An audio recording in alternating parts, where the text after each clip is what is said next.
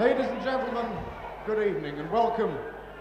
Welcome to the Civic Hall, Wolverhampton, where tonight I will presently be performing a ceremony that has never voluntarily been performed in this country. And the ceremony, of course, that you've all been waiting for is that of the unmasking of the superstar himself, Kendo Nagasaki,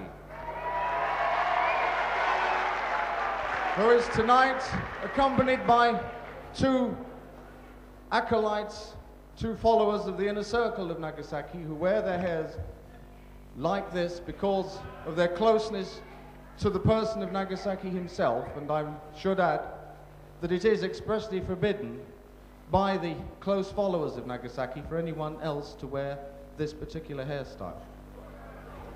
I would also like to say that many times in the last few months it has been mentioned, it has been said, it has been rumored that Nagasaki has in fact been injured. All I would like to say to that is that that is completely untrue, that he has never been injured.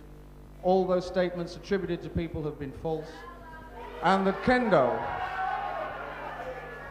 has been in a secret retreat, a retreat of meditation, where he has been learning to build up his powers not only in wrestling, but his powers to help heal other people and to do many other things. And tonight, this is the ultimate fulfillment of all those dreams, the unveiling and the unmasking of Kendo Nagasaki.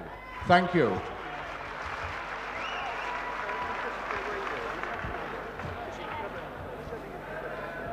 And so, after 15 years behind the mask and many wrestlers' attempts to reveal his face, Kendo Nagasaki was to be unveiled.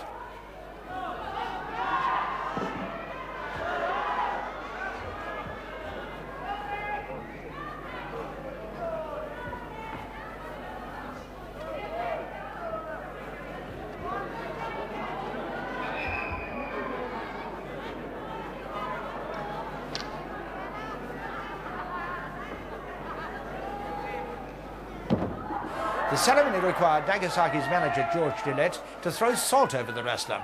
And when that was finished, Kendo was officially unmasked, to the stunned audience at Wolverhampton and to the millions watching on television.